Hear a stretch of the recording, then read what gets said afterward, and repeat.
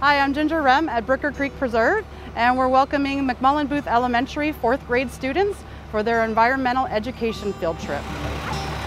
How are you today? Welcome. Ready for a fun day? Now, something interesting here about the preserve. It is an 8,000 acre preserve, so that's like 8,000 football fields all together. I know. So this is a big, beautiful place, a natural wild habitat. What happened to this tree? And so as we walk and hike, we're going to share all the things that we see as we go. Now, when we're walking and hiking, we're going to see a lot of holes and openings in the ground where the armadillos have dug, and what they're doing is they're looking for food. Well, over here we have our little pond, and in our pond we have tadpoles and minnows all year round. We do have snakes, leopard frogs, and turtles occasionally.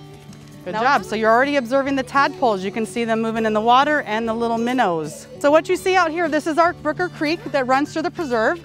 It is all fresh water. I know somebody was asking about dolphins. We don't have those out here. It does run into Lake Tarpon.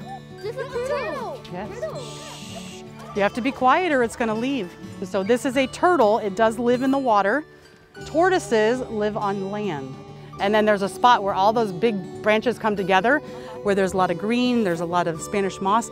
That is a red shoulder hawk nest. Sword fern has leaves that look like swords. They're long, they're skinny, still part of the fern family. These do have spores on the backs of the leaves. There is a gopher tortoise over here. Now, friends, you cannot get into the grasses because we don't want to scare it, okay? But I'm going to point to it. It's over here. If you look right through here, you can see the gopher tortoise. It's sitting there in the opening of its burrow. Now, gopher tortoises, remember, are a keystone species. So they're the key to survival to many other animals. We are going to see the snake. So I am going to bring Marilyn, my red rat snake, out. You'll see that she sticks out her tongue. That's how she smells. So she is about 11 years old. And so what she's doing when she sticks out her tongue, again, she's just smelling. She's sniffing the air. I know everybody always wants to see how long she is. She's about 4.5 feet long. She's very sweet, very smooth. They're not slimy. I know a lot of people think they're slimy. But she is used to students petting her and visiting her. No, she's very sweet. Nice and soft and smooth, right? Now she's excited it's warm now too, because remember, they're cold-blooded, so they like the heat. Yeah, so all right, we're gonna go and scoop some critters out of the little pond, do some dip netting.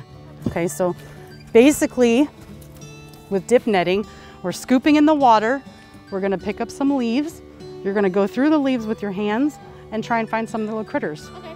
If we do find critters, we're gonna put them in the tub. Okay. And they're gonna hide, so you wanna scoop up some leaves. So remember, in our little pond, we have tadpoles, we have minnows, we have crawfish. So scooping in those leaves allows you to get down there and get those scooped up. Just don't bring them over their heads. Good job. There you go. Pull that up, Jose. Get a nice big scoop of leaves.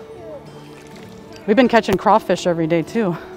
Go ahead and grab the tadpole in your hand. Just roll it in. Yep.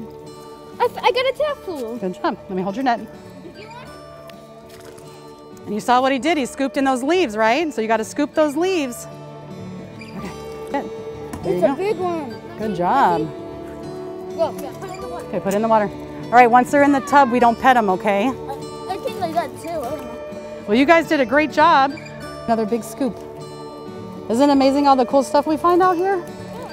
Yeah, it's neat to come and explore out in nature.